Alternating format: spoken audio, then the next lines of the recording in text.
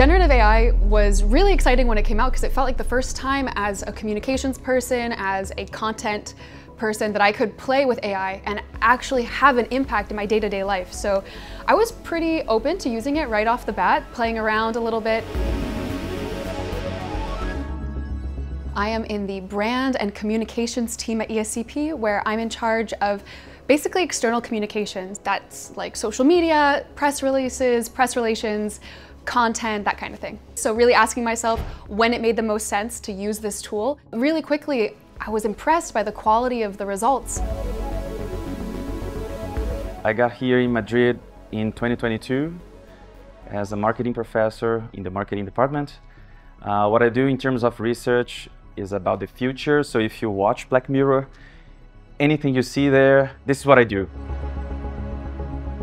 If you think about from a more, let's say, anthropological way, everything is a tool.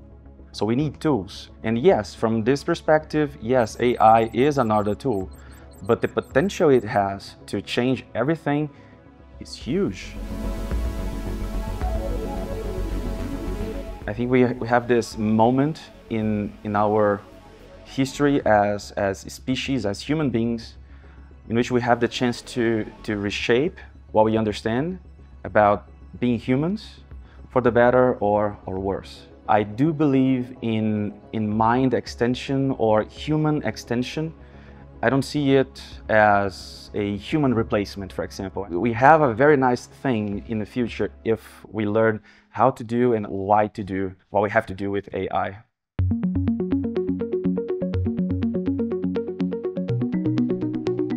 One of the first things that I realized would be helpful is thinking about what are tasks that we do over and over again that are pretty repetitive. And as a business school in most companies, we have an editorial charter. So we detail through many, many pages how to say what words we prefer to use at ESCP. It's my job to know what's in this charter. But we have colleagues across our school, across campuses, across Europe who are writing about ESCP. And no blame to them, no one really wants to spend time reading through the editorial charter to figure out what word we're allowed to use. And so in our team, a lot of the time we spend is reviewing content we receive, giving feedback, sometimes as simple as reminding folks that we write in British English versus I'm an American, but I don't use American English at ESCP. And that's a reminder that we do on a day-to-day basis. So the question I asked is, how can Gen AI maybe take part of that step out of our to-do? And with the option to work through this OpenAI collaboration and have access to ChatGPT EDU, there was the opportunity to create a custom GPT. So I started playing around with how you could input a base of knowledge into your custom GPT. So I input the editorial charter. I myself, having worked at the school for a number of years, have my own sort of style of writing and things that I tend to use to, express the tone of voice of ESCP. So I put those prompts in there. And I started playing with how our custom GPT could be the editor. Hello, Ember. Hey there, sounds like you're ready to get some help from Ember. What kind of assistance are you looking for? Maybe I can help out as well. My idea is to have a Vitor bot. I'm creating my own AI avatar not to replace me, but to augment myself. This is the Ember project. This is part of a major project. And this Ember pilot, if you will, is perhaps the first step in this process. Basically, what I have now is Ember, which is one of the voices that ChatGPT has. He's my teaching assistant. He has the syllabus, he has the content that I'm teaching to a given group. And during the live presentations of the final projects of these groups, Ember helps me to listen to their presentations, evaluate those presentations based on the rubric that I have there as part of his log, and give the students live feedback, meaning that I have a combination. I have me as the human part and I have Ember as the AI part, and the final grade, the final output is a combination of both.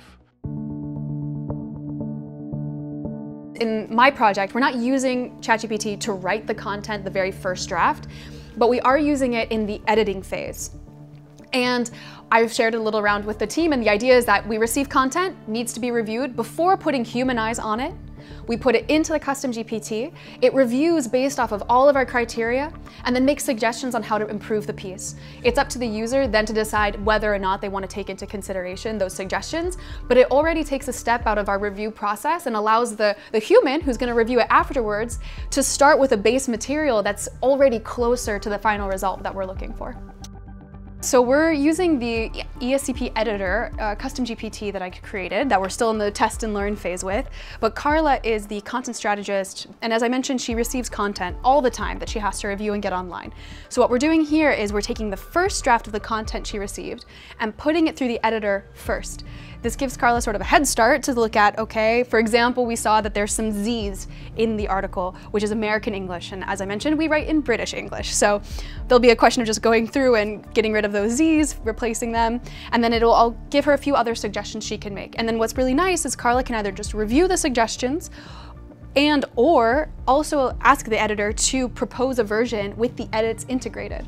So it's sort of a head start. I mean, not everything's perfect, but it gives definitely a starting place when you have a pretty decent text to review. Sure. This pilot, it has a very detailed protocol to make it work. But the gist here is, first you have to prepare the syllabus, being very transparent with the student, because there's an ethical aspect here. So you have to say to them, well, you're gonna have Ember, this is ChatGPT voice, blah, blah, blah. Do you agree with that?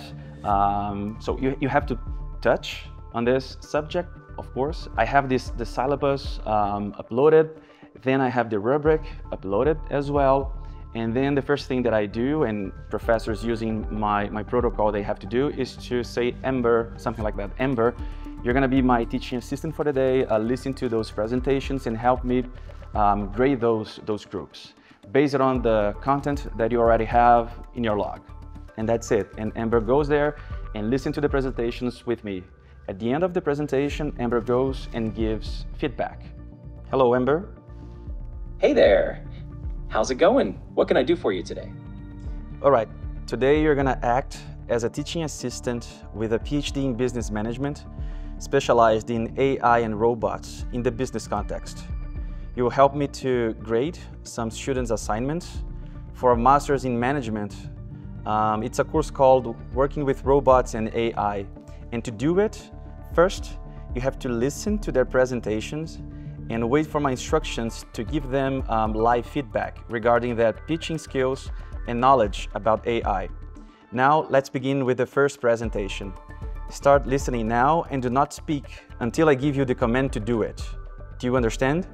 Got it. I understand. I wait for your cue before I jump in with any feedback. Feel free to start the presentation whenever you're ready. Okay, so the group presentation is starting now, and now you can listen. Okay. I think artificial intelligence is a very useful tool that can make your workflow faster and even give you ideas that you maybe didn't have at the beginning, but you always have to check the information it's giving you and give your personal point of view of everything. Okay, Ember, now you provide feedback. All right, from what I heard, it sounds like they did a great job explaining the concepts of AI and its application in business. They seem pretty clear in their communication. Maybe they could add a few more examples or real-world case studies just to make it even more engaging. But overall, I think they did a great job. Based on what I heard, I'd probably give them a solid B+ or maybe even an A-. They seemed knowledgeable and clear. Once everything is done, I have the essays, and then Ember comes again, and this is only with me, and together we analyze the essay plus the group presentation to give them the final grade. So it has 3 or 4 steps here to get to the final presentation or to the final grade.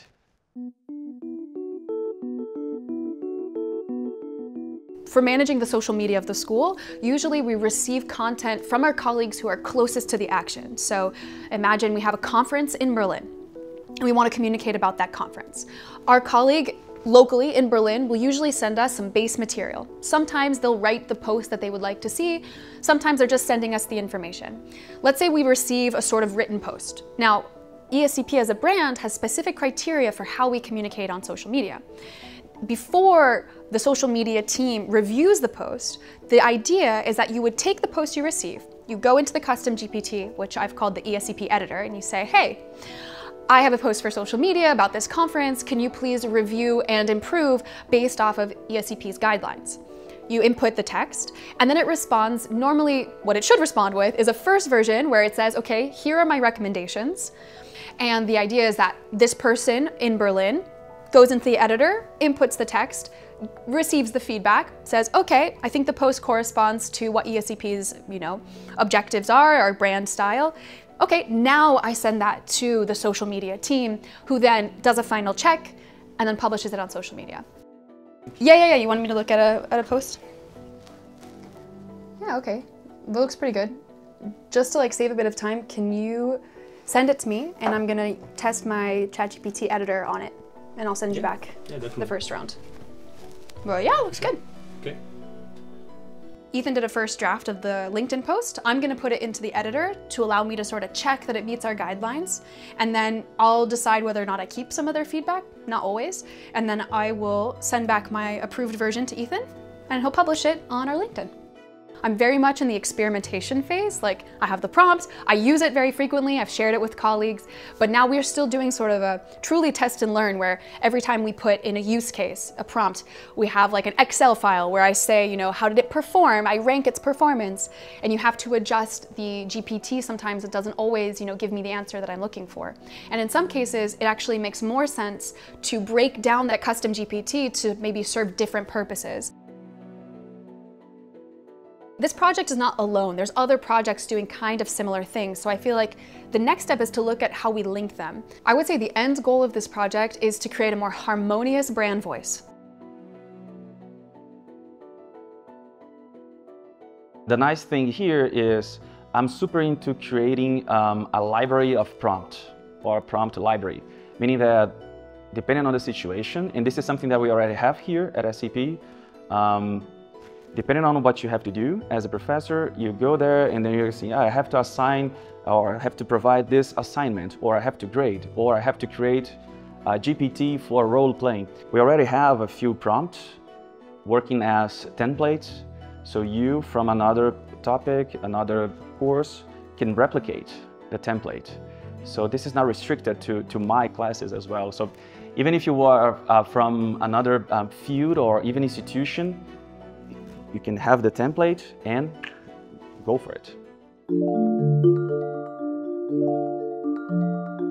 ESCP Business School, and many companies for that matter, are made by the humans. We're made by the knowledge that comes from our professors. We're made from the creations of our students. So if we only produce content that there's no human involved, it's not really linked with our core value and our core offer to society. So AI can help us do more, do it faster, free up time to be more creative, but we still need, in my opinion, that human in the loop. And I think at this stage of the content creation process, it reduces that risk and allows us to sort of still be involved.